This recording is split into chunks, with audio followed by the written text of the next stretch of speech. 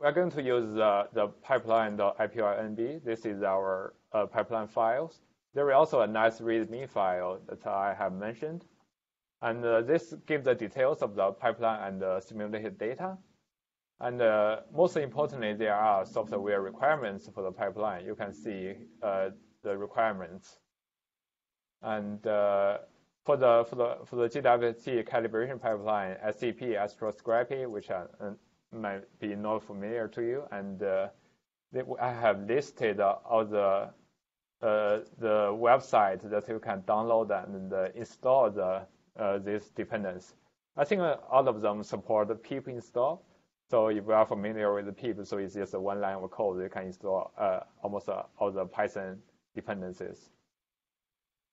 So below there are also some file explanations of the pipeline, also the data files, and if you want to know which file has what kind of information, you can read those short descriptions. At the end, there is also my email. If you have any further questions after this JWebbinar, you can just contact me using my email. Now let's go to the pipeline. I will just zoom in a little. Here is what the pipeline looks like, and it has some basic information. There is also a nice table of contents. You can jump to each of them if you are interested in particular information. But we will run step by step. First is some import of the packages. And then the next cell is about setting up the data directory. And here you might want to change the data directory to your own, if you want to run on your own machine, because here is for the Swiss Tesco server. And here we just run this one. It prints out where the raw data is. Then there is a big blocks of the pipeline information, and it has introduced 3 stages of the reduction. And stage 1 is applies the basic detect level corrections, and it converts a ramp to a count rate map for each exposure. And since stage 1 is probably the most complicated step, and it takes I think over 20 minutes for our run. And although today we just run for one pointing, which is the CEERS 7B pointing with just 2 filters, but it can still take up to 20 minutes for stage 1. So we pre-run stage 1 and save all the files there. And we have modify. We have a keyword which is called skip stage 1. If you set it to true, when the code detects the file is already there, and it will not run against stage 1. But if you are interested in really running stage 1 and see what's happening, you can just set this variable to false, or you just uncomment this line. And then it will always run stage 1 regardless of the file. So this is stage 1. Stage 2 just applies additional corrections and calibrations that will give you a fully calibrated individual exposure. And but this is still for individual exposure. Stage 3 just combine all the exposure into a single mosaic. It's our final image, as well as producing the final weight image. We will see later, we will also have an option to do source detection and do other photometry and the comparison with the model data.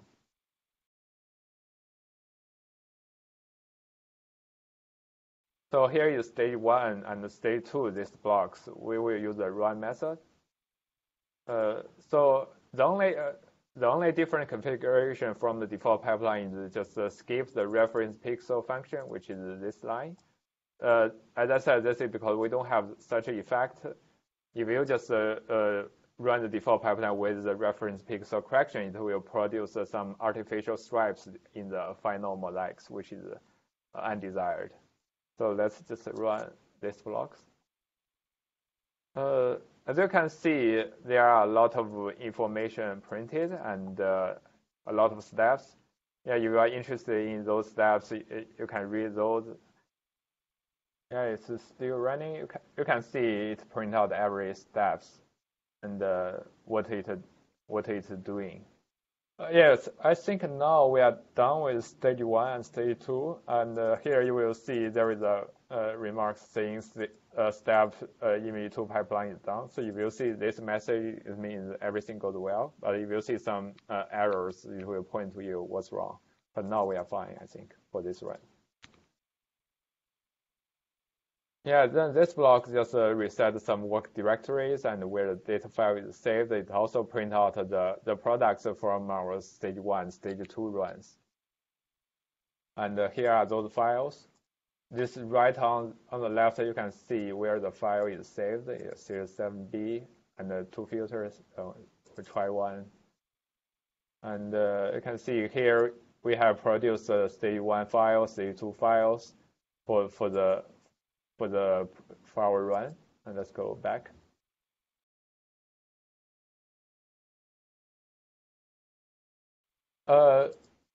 Then I think we are going to stage 3. Stage 3, that's what we modify most because there are a lot of difference between the simulation data and the real data, so we need to do a lot of work. And so first there is a keyword which is called photo flag. So this keyword indicates whether you want the pipeline to extract the photometry and produce the source catalog using photo utilities. And we set a truth because we want the catalog done. But if you want to save more time, you can set it to false.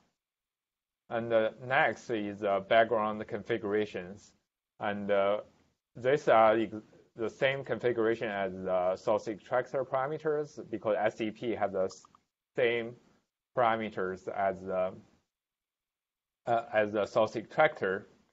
And those parameters are those values are what we think can provide a very reliable background estimation. Then it's the sort of correction factors because for different bands, those are systematic effects. What we found in our paper is that the MIRI have a different, due to they have a different reference file, calibration file compared to the official JWST pipeline, especially considering there is a version difference between the two different codes. So you will find the systematic effects between the two. So those factors are what we derive using very bright point-like sources simulated by MIRI and see what's the difference between the model photometry and the measured photometry, and we derive those systematics. The effects is really small. You can see it's only most of them are below 10%, so it's not a really big deal between different versions. And maybe I should just run it. And you can see there are a lot of things happening in the stage 3, and first we have created an association file because we want to merge different exposures. And we also mask additional background pixels and do a SCP background subtraction. That's because we want to model background as a function of the position, because the MIRI data products apparently have a spatial dependence background. Then we subtract the background. We also do additional cosmetic rejection using astroscopy, because we found there is some faint background left over by the default pipeline algorithm. So we need to do additional cleaning using the astroscopy algorithm. And finally, after all this, you will need to correct for the world coordinate system, as I just explained, because MIRI don't have the real world coordinate system, and we really want to have the real world coordinate system in the image, because we are really simulating the CEERS field that has a specific array and the deck. So we need to add the real life coordinates here. And after you do all this, the final image will save as the final image.fits in the directory, and also there will be a weight map saved as the final weight.fits, which is in as you can see on the left, it's on the CEERS 7B. For example, this filter, you will find those two final weight, and I guess final image is still producing. Yeah, but all those products are saved in these folders. The run, let me see. Yeah, I think the run has complete. By the way, if you set a photo flag to true, it will do an additional step of the photometry extraction using photo utilities. Here we just don't fine tune the parameter or photo utilities. We just run with the default parameters. If you are interested in the fine tune the parameter or photo utilities and improve your photometry quality, here we just tell you how to do that. You can change the parameter by using the update parameter, update parts function. If you are not familiar with photo utilities, you won't know which parameters are available, what I can do to adjust a parameter. You can list all the parameters by using the get part function. That will display all the current parameter available. Then you can change them with update parts function.